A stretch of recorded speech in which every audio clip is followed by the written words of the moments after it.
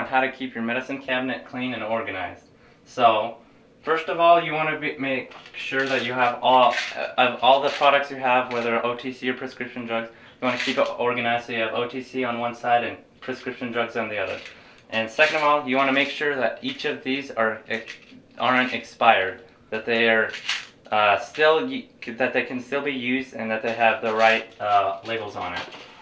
Make sure that you count how many pills you have if you can, and to categorize it the best way you can, like keeping stomach things and things for stomach pain, or things for upset stomachs, keep them together, and things like for cold and flu, and a lot of things for pain. And if you're gonna have it in a bag, you want to label it to make sure you know the name of what the drug is, and it's what dosage it has, like whether it's 30 milligrams or whether it's 50 milligrams. It'll be a great thing to do so you don't have a potential reaction to it. Also, you may want to make sure everything's not expired. Like this one expired in 2011, and the problem with these is that it could cause an interaction and it could be toxic to you.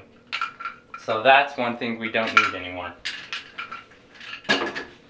And also, just have everything prepared, like sunscreen or anything that you need for future use, as well as just be prepared for anything you need to.